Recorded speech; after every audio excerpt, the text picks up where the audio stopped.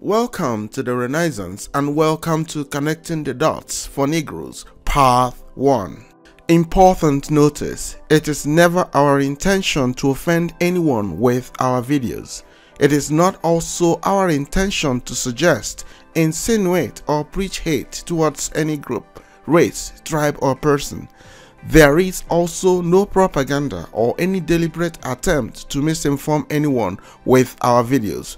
Remember, you can't connect the dots looking forward.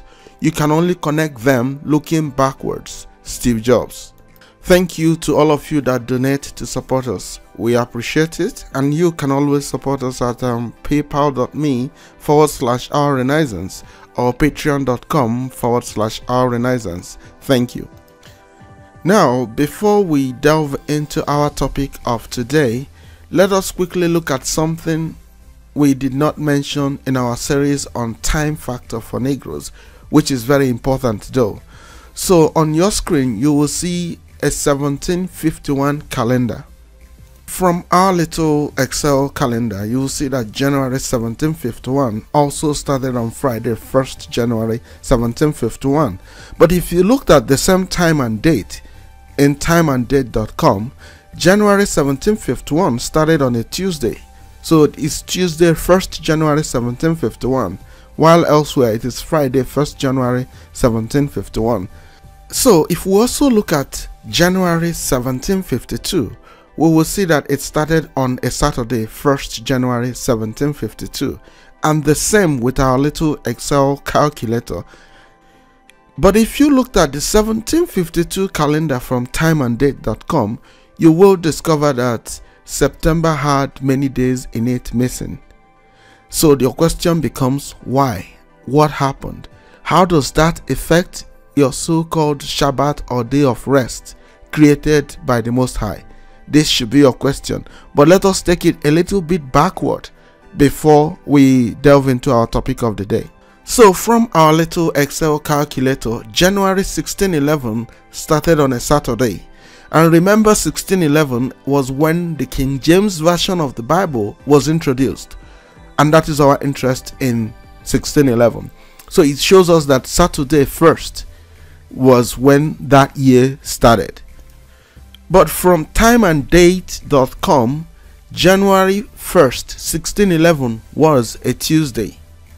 However, from this other website, January 1611 was also a Saturday, which corresponds with what our little Excel spreadsheet told us. So if we reference the Holy Bible containing the Old and the New Testaments published in 1611, that is the King James Version of the Bible for 1611, we see the following: that the first day of January 1611 was actually a Sunday. But the calendars we have show us that it is either a Saturday or a Tuesday. Whichever one, we should know that there can only be one correct answer. But what does this take us to? It takes us to the fact that what you have as your Saturday and Sunday today, or all the debates and arguments of which one is the correct Shabbat established by the Creator of heaven and earth, is actually a lie, because they are all based on the slave master's narratives. They are all based on the slave master's foundations, and the slave master is a liar. So you see how these things collapse the moment you look back in time. So let us reference a book called A Series of Absolutely Correct Calendars from September 14, 1752 to December 31st, 2200, and it was published in 1916, and there we see the following: that the Gregorian calendar is adopted by an act of the British Parliament in 1851, began on Wednesday, September 14th, 1752. This date immediately succeeded Tuesday, September 3rd of the same year in the Julian calendar. The Gregorian calendar is now in use in all Roman Catholic and Protestant countries. So remember, did they also tell you that the Antichrist was going to change times and dates or whatever? But let us move forward. However, the book still showed the September 1752 month having its complete days. Remember, 11 days are missing from the whole thing. The essence of bringing you to this is for you to know that the dates and times you are looking at today may not really be what they were supposed to be if they were not meddled with by the slave masters. The calendar for 1752 begins on Wednesday, September 14th. So you understand, in the footnote on this book, you see where it says the same thing. So our interest is to show you why it is important that you look back in time to connect the dots. Connecting the dots for Negroes. Now, for those who might be saying, oh, why are you calling Negroes? We are blacks, or we are African, or whatever names you choose. Let us quickly reference the history of the Liverpool privateers and the letters of Marquis, with an account of the Liverpool slave trade by Gomer Williams, and it was published in 1897. We see the following. Copy of account sales of Negroes. Sales of 268 Negro slaves imported in the ship African, Captain Thomas Trader from Malimba, on the account and risk of Messrs. John Cole and Co., owners of the said ship, merchants in Liverpool. Our interest here is where it says imported in the ship African, which shows us that there was a slave ship called African. So those calling themselves, oh, African, may not even know the meaning or the name or the origin. And remember, the Arabs bear their names, the Moroccans bear their names, the Algerians, the Tunisians, the Ethiopians, the Somalis, they all bear their names. So it's still only the Negroes that are subliminally somehow being called African, and they don't even know what it means. They embrace it fully. So you see the thing, whereas before they were called Negroes, they were called Ethiopians. So now you see how the identity has been muddled with and everything turned upside and inside out. So you see what we're talking about. So don't complain about whatever name we use. It is because we don't have better choices. If we have better choices, or if you can provide us with what you think should be the right name for the group, we'll be happy to adopt them if they are correct historically. And now here is our little question for you before we start. Is it not rather stupid that millions of Negroes were shipped across the ocean or marched across the desert as slaves and no one knows who did? Why do you think the so-called African Americans riot over police killings but turn the other way when slave masters' weapons are being used to massacre innocent Negroes in what was Guinea and Negroland? That's our question for you. If you have the answers, please put them in the comment sections. Before we now delve into our topic of the day, which is about connecting the dots. And remember, as Steve Jobs told us, you don't connect the dots looking forward, you can only connect them looking backwards. Now, have you been following our videos? And have you been reading the comments that come in? There are some comments that anchor on what they think we believe and what they wish we should believe, and some even want to present their books for what they are or what they are not. But to move forward, we shall ultimately tell you where we stand. But let us reference a book called The New Testament in the original Greek, the text revised by Brooke Force Westcott and Fenton John Anthony Hort, American edition by Philip Sharp, an introduction anyway, and it was published in 1881. We see the following. Note the date of publication, 1881, and remember the KJV was introduced in 1611. So between 1611 and 1881 is what we're looking at. Sources of the text of the New Testament. The original orthographs of the apostolic writings are lost beyond all reasonable hope of discovery and are not even mentioned by the post-apostolic authors as being extant anywhere or as having been seen by them. They perished, probably before the close of the 1st century, with the brittle paper then in ordinary use, the Egyptian papyrus.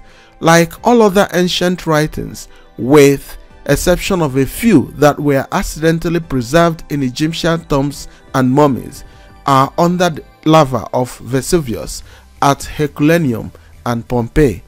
God has not chosen to exempt the Bible by a miracle from the fate of other books, but has wisely left room for the diligence and research of man, who is responsible for the use of all the facilities within his reach for the study of the Bible. He has not provided for inspired transcribers any more than inspired printers, nor for infallible translators any more than infallible commentators and readers. He wastes no miracle. He desires free and intelligent worshippers. Note that he desires free and intelligent worshippers. The letter killeth, but the spirit giveth life. The Bible in its origin and history is a human as well as a divine book, and must be studied under this twofold aspect. It is the incarnation of God's truth and reflects the divine human person of Christ, to whom it bears witness to the Alpha and Omega as the way, the life, and the truth.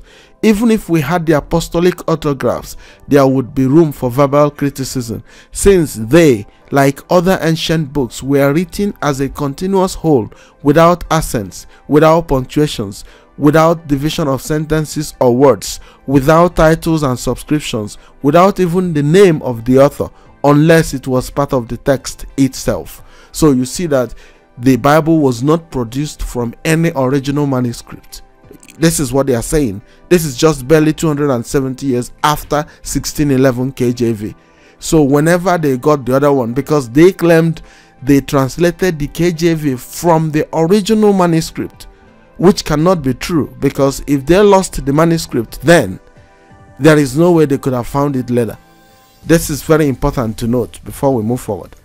Again, from the same book, we see where it says, the text of this edition of the New Testament has been formed exclusively on documentary evidence, no account being taken of any printed edition. Wherever the documents vary from each other, criticism is needed to determine which readings are to be retained as genuine and which are to be rejected as errors that have arisen in the course of transmission.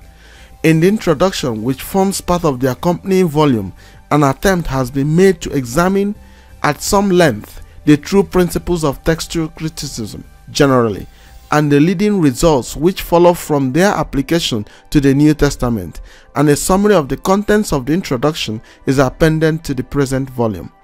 A brief and general explanation may, however, be useful to some readers of the text, who may not care to study in detail the discussions and statements of evidence upon which the various conclusions set forth in the introduction are founded. So our interest is for you to understand how they got what you want to sell to everybody today as the word of the Most High, creator of heaven and earth. Remember, he did not write any book. He never said he wrote a book. And we're going to show you why it is important that you don't see that as his words, because it's so imperfect that it's actually blasphemous to say it belongs to him. Even if they are inspired, we need to know who was inspired before we can start believing them. Dateline 1714. Let us reference Atlas Geographus, or a complete system of geography, ancient and modern, for Africa, containing what was most used in Bellew, Veranius, Cellarius, etc., volume 4, and it was published in 1714. And there we see the following, that it is talking about the people that lived in Guinea coast, or Guinea around that time, and it goes further to tell us that Harper concludes with their religion. He says, the Negroes own a God that created and governs heaven and earth, but think it needless to serve him, because he is good-natured, whereas they think it is their duty to pray and sacrifice to the devil for fear he should hurt them. They call God Orifa.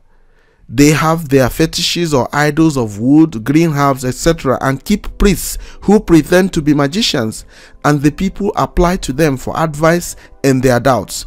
They make a great sacrifice every year to the sea, and their greatest oath is by the ocean and their king. They have several festivals, which they celebrate with sports, dances, sacrifices, and good cheer, but barbarously defile them with human victims. To this we thought fit to subjoin David Van Yadal's general account of Benin, written in 1702, because the reader may see how he differs from Harper. So again, we see that the Negroes own a God that created and governs heaven and earth, which is our interest here. And from the same book, it tells us that in Negro land, the Negroes can neither read nor write, and to continue them in ignorance, the priests have enjoined it as a law upon themselves to marry into one another's families, and to teach nobody else to read or write, so that those poor people have only a confused notion of the being of a God, but think it not necessary to pray to him, alleging that he who causes tempests, thunder, and lightning is so potent that he has no need of our prayers, and that it's impossible he can have a son, and therefore they abhor the Christian religion. So you see that the Negroes at this point, 1714, abhorred the Christian religion because they did not believe that the creator of heaven and earth could have a son. So please note this point very well.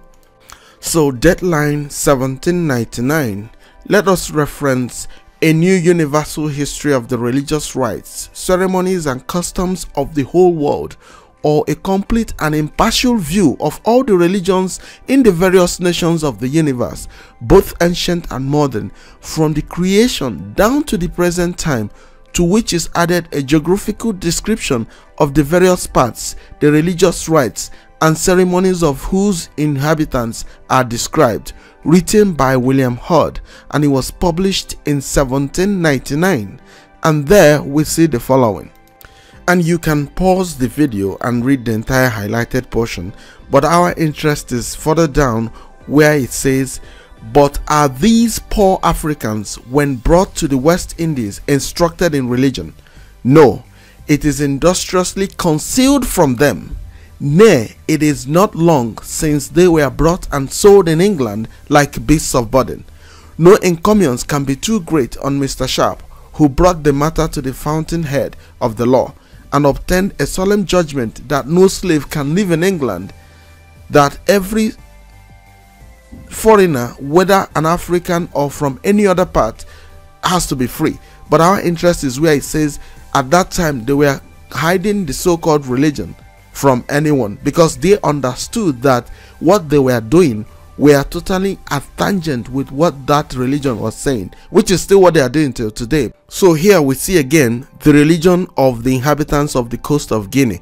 Now remember, at some point we had mentioned to you that when they were calling the Negroes pagans, they had never even explored Negroland or Guinea, so they had no understanding of the place, and that their calling them pagans was simply referring to them being of a religion different from European religion. Not that they were pagans as in worshipping something totally unrelated to the creator of heaven and earth. So it goes further down there to tell us that the slave trade carried on in Guinea has given Europeans many opportunities of making themselves well acquainted with the inhabitants. So you see that happy had our merchants been as assiduous to promote the knowledge of Christianity and the external happiness of immortal souls. But that's not our interest. Our interest is what brought them there was the slave trade, and that they were ignorant of the real religion or the way of life of the people. But going further down on the right, you see where our interest lies. We thought these things necessary to be premised in order to make the reader better acquainted with these people and their religious sentiments, for some of them observe the ceremony of circumcision without assigning any manner of reason for their conduct, which perhaps may be grounded on mere necessity. But should some certain customs be added to it which are in vogue with their neighbors, such as presenting the choicest of their fruits to a particular god called Belly, and to the souls of their relations, refraining from eating beef or veal or any kind of shellfish, we may visibly discern the footsteps of Judaism and the paganism of the ancient Egyptians. This hint, we presume, is sufficient for such to draw conclusions from as are fond of reconciling the most distant conjectures. This is our interest here, the footsteps of Judaism. And remember, obedience is greater than sacrifice. They are telling us that these people that were obeying the commandments of the creator of heaven and earth without any books are not children of the Most High.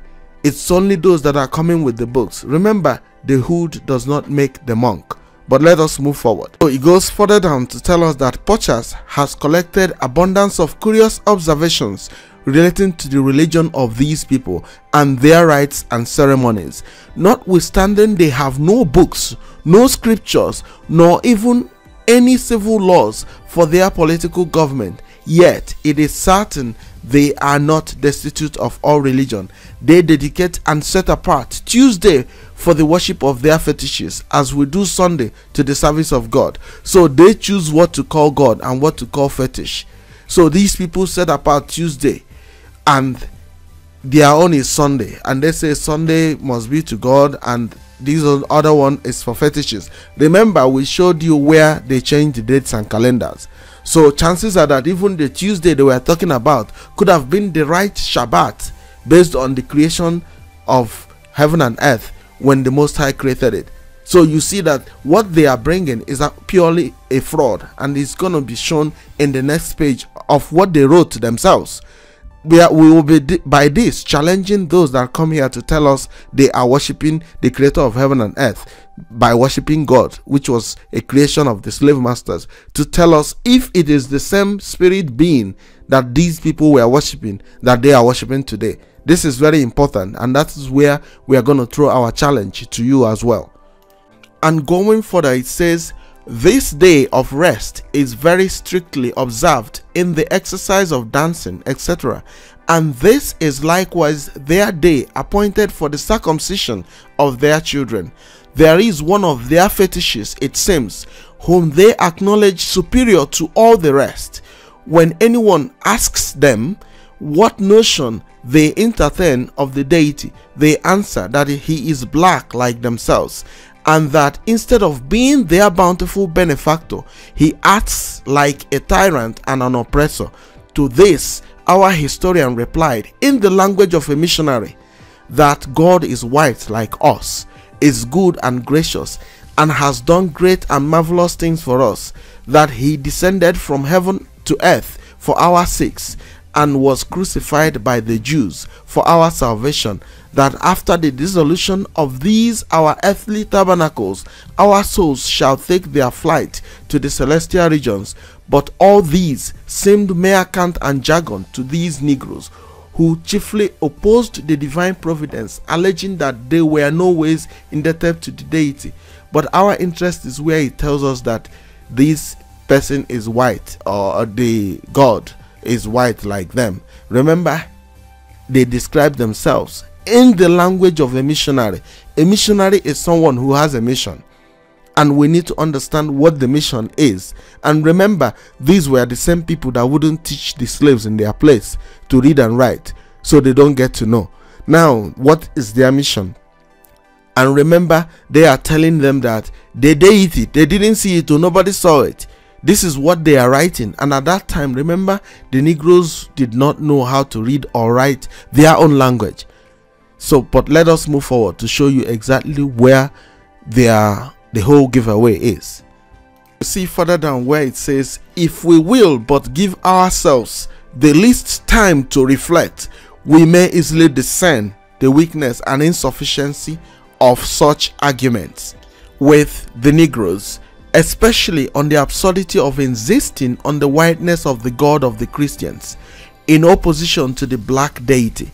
Could no better way be found out to confute, note the word, confute the Negroes, than by recommending a God to them of another color from their own? So you see that they were looking for better way to confute the Negroes, which is another word for confuse. They needed to deceive the Negroes. This is as at 1799. And that should tell you that there is no way they could have brought you the creator of heaven and earth. They brought you the God of Christians, which is totally different from the God of Muslims, totally different from the God of Jews, and was at the same time totally different from the creator of heaven and earth. And this is the challenge we are throwing to those that think we should come and believe whatever they believe in, or the book that was given to them by someone they don't even know. So further down, we'll see where it tells us what happens when a Negro takes ill or falls sick and goes to the priest. The reason the Negroes somehow tend to look at the doctors as priests or something today is because at that time the priests were also the doctors, and they always expect divine healing. This is why you see that the false prophets and those priests you see in sub-Saharan Africa today, they are easily getting a lot of people coming to them to look for healing. That was because the priests at that time were the doctors as well. That was when the Negroes worshipped the creator of heaven and earth, and that was why sickness was rare within them, which we can show you documented by the slave masters themselves.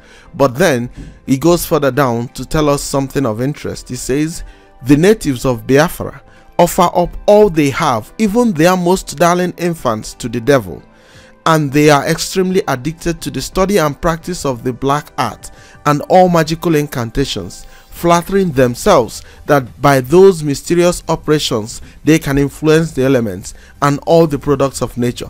When we talk here of the devil, we do not mean the evil spirit which our Christian divines treat of, but a thing, a being, a spirit only, which we are at a loss to define or give any adequate idea of. But in all probability, it may be the sole object of some people's worship, and frequently it is no more than a chimera of their priests. But our interest is the fact that the spirit being they could not define, they chose to call it devil, and the people bought into it. That's why you see today, whatever thing traditional, the people that the Negroes that have embraced Christianity, Islam or Judaism tend to look at it as of the devil, even if it saves their lives. For example, they see a bullet killing you as coming from God. But if you have something, be it anything you could do to prevent that bullet from killing you, they believe that is from the devil. If you doubt what we're saying, we challenge you to do some basic investigation about it. Dateline 1868. Let us reference West African countries and peoples, British and native, with the requirements necessary for establishing the self-government recommended by the Committee of the House of Commons 1865 and the Vindication of the African Race by James Africanus Bale Horton, and it was published in 1868. There we see the religion of the Igbo tribe. It says, and reading from above the highlighted portion, we come now to the consideration of the most important subject relative to the Igbo race, visibly their religion and probable origin. Now remember, it says the most important subject relative to the Igbo race. Everyone who has read a little knows that the biggest way to colonize the Negro is religion. So that is why you see, if you go to a place like Nigeria today, the Yorubas have discovered that as well, and they have deployed it extensively, even when the Yorubas were pagans, and they are not even Negro, they are Negroid. So they deployed that extensively, and today the former pagans are now bringing the message of the Most High Creator of heaven and earth to people who were never pagans. So that's why you see churches like Redeemed, Deeper Life, name it, all trooping to Igbos and capturing them and milking them, because that's the same thing the Europeans did, the same thing the Arabs did. So the same thing they are all doing together. So that's why you notice that they run there in search of miracles that are not there. The only place the Christians win the so-called pagans vis-a-vis the Igbos, as it were, and the Negroes, is in the home movie. That's in the movie where it is choreographed. It doesn't happen in real life. So you see the difference. But let us move forward. The religion of the Igbos is Judaism intermixed with numerous pagan rites and ceremonies. They believe in the existence of one almighty, omnipotent, omnipresent being, whom they worship as such and regard as the omniscient God who concerns himself with the affairs of man. He is known by the name of Chukwu, contracted sometimes into Chi. They also admit the existence of another god or a superior being who in one part of the country is called Orisa and in another Chukwu Okike, or God the Creator, or the Supreme God, thus showing that the nation believes in the division of the Godhead in two beings, each equal in power and influence, yet different to the Godhead, but the existence of a third person does not seem to be admitted or known by them, Chukwu, the omniscient God who is supposed to preserve them from harm, communicates with his people through his priests who reside in a city set apart as holy by all the nation. This place is called Aro or Ano, to which pilgrimages are made, not only from all parts of Igbo, including the tribes along the coast, visit Oru or whatever, but our interest is what their religion was. Now we will challenge you, the Christian, the Muslim, the Jew, the Buddhist, the Hindu, all the other religions all over the world, to come and tell us if these people were not worshipping the creator of heaven and earth. At least today, everyone knows that the Trinity doctrine is not biblical. It's just an European concoction. It has no scriptural basis. So we now challenge you that wants us to believe whatever the slave masters brought, to explain to us if these people were not worshipping the almighty creator of heaven and earth. If you can prove this to us, we'll be happy to hear. Now let us move forward. We're going to conclude and transfer the next part to part 2 of the same series. So before we conclude this part, there is going to be some people that are going to say, hey, it's a lie, because as Jai Crowder was supposedly a Yoruba man, but Jai Crowder was a Negro captured as a slave. He was certainly not Yoruba. He was a Negro and a pagan at that, because if you remember, Crowder is not a Yoruba name. It's only Ajayi, which we don't know where he got it from. Chances are that the slave masters brainwashed him with that name. Remember, he was about 11 or 12 when he was captured. How come no one knows the last name of his father? His father was supposedly killed in the raid. So how come no one knows? But let's read a little account of him before we round up. So if we reference Samuel Crowder, the slave boy who became Bishop of the Niger by Jesse Page, and he was the Bishop of the Niger Territory, and I think died around 1888 or whenever, but the book is what we're looking at. We will be rounding up with this reference, but in part 2 we'll continue with what we're saying about connecting the dots. So from the book we see about the work of Crowder. It says, the work on the Niger with which his name will be forever identified is throughout a remarkable evidence of the advantage of employing native agency, if only to save a needless sacrifice of European lives, and at the same time exhibits what the gospel can do and is doing when confronted with the hedonism on the one hand and a debased form of Mohammedanism on the other. Of course, the reader will not imagine that there have been no failures, no disappointments and breakdowns. But our interest is where it tells you the needless sacrifice of European lives. You see that when you think, oh, they made sacrifices to bring you the gospel, that's not correct. Because at that time, the Negroes were afraid of everything white. So every white they saw was like coming to capture them as slaves. So they would attack the white person, which they turned to say they were eating them. So you see how subtle the serpent could be. So now you see on the right, it says, the time has now come when we can no longer plead ignorance from missionaries of every branch of the Catholic Church of Christ. We hear of the sufferings of the Negro.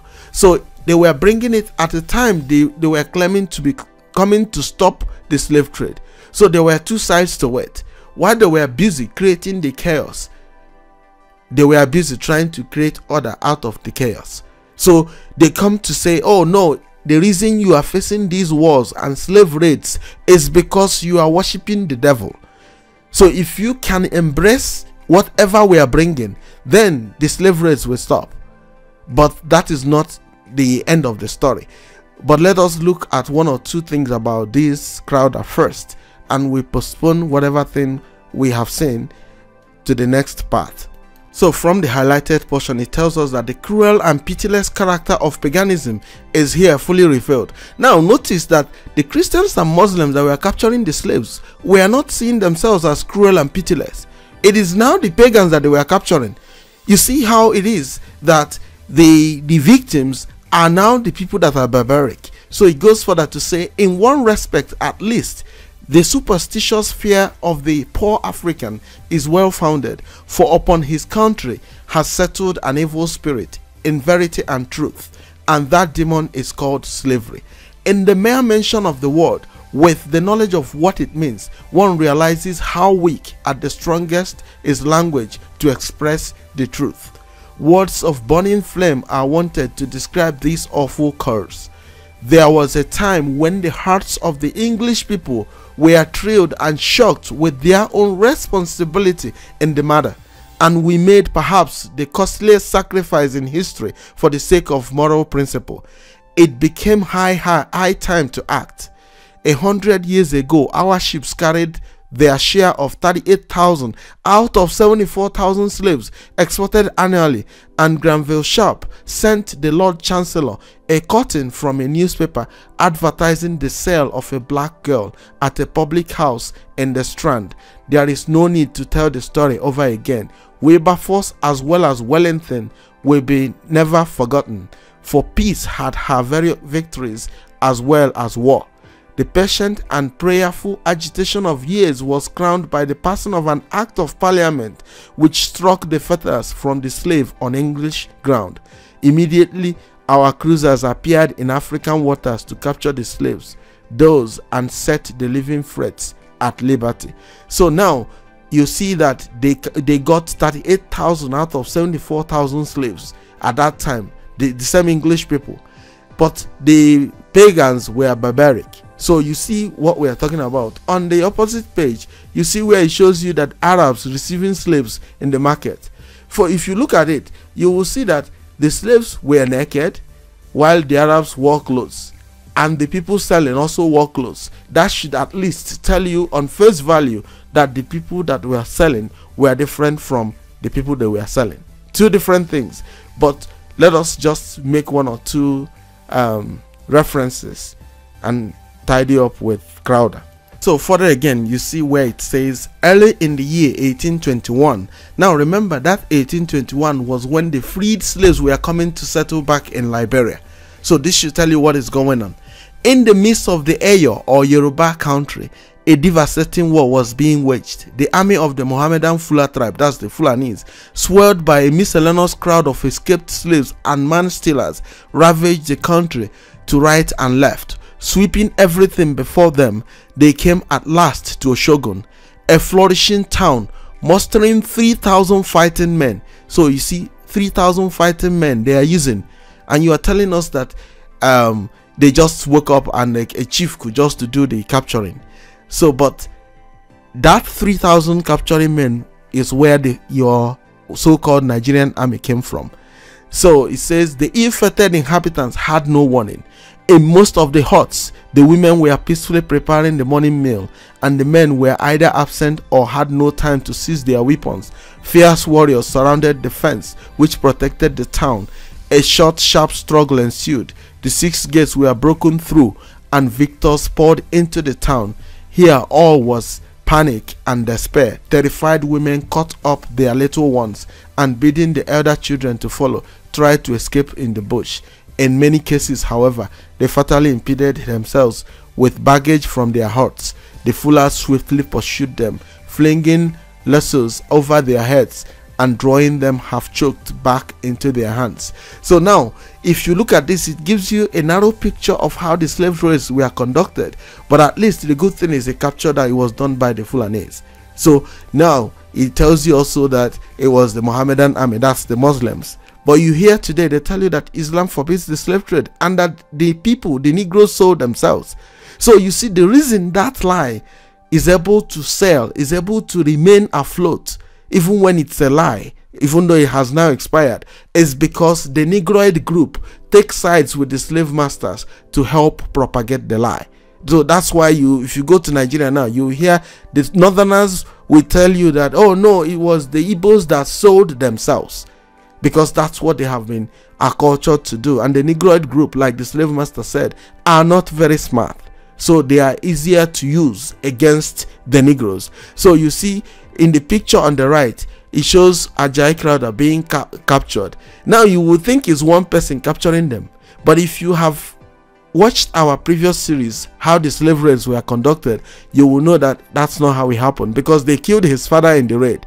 Now if you notice, the story is saying while the women were preparing food in the morning, because the slave raids were usually conducted early hours of the morning, so that they will just, when people are waking up before they leave the town, so that they can raise an alarm to wake people up to run away.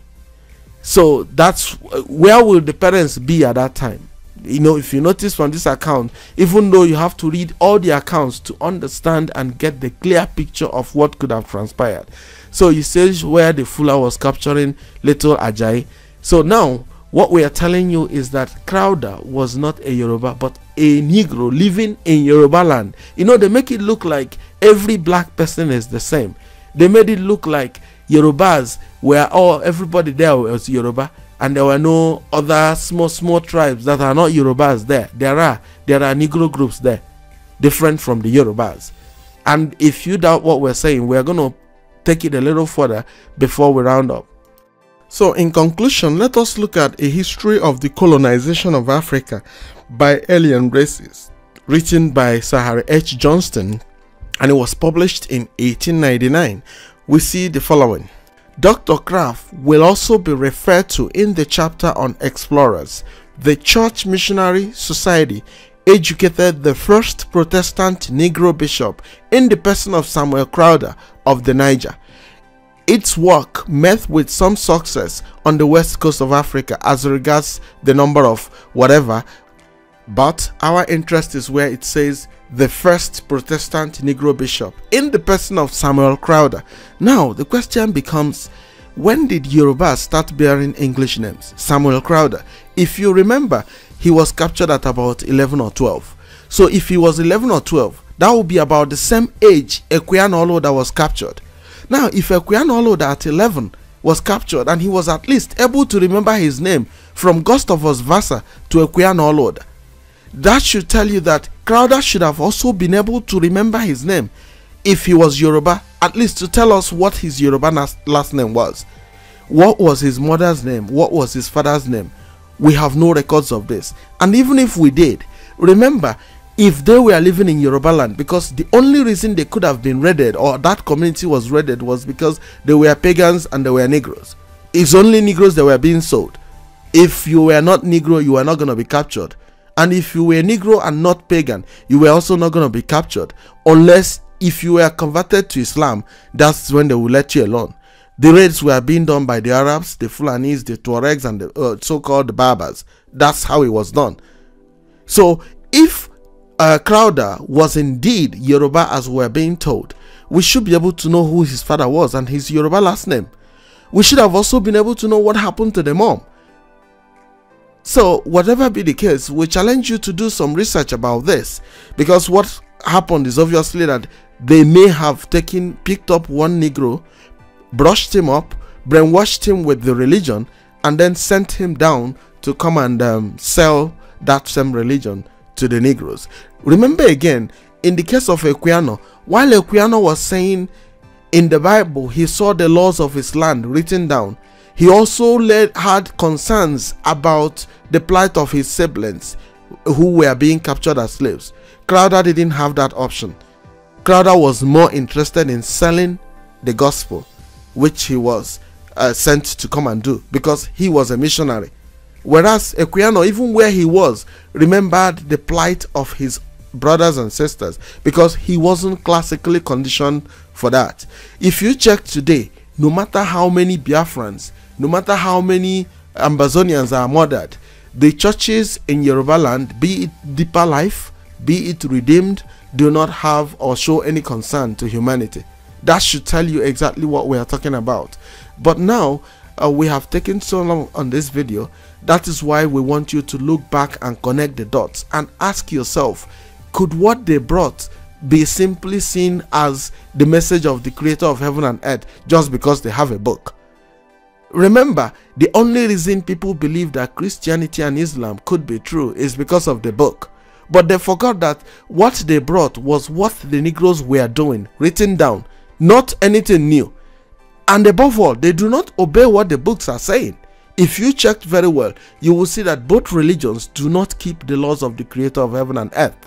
So this is why we started here with both the times and calendars, so that you don't think that by not going to school on Sunday or having a weekend that you were obeying the creator of heaven and earth, because those days have all been changed and altered at some point in history, which we don't know unless we do a comprehensive research about them.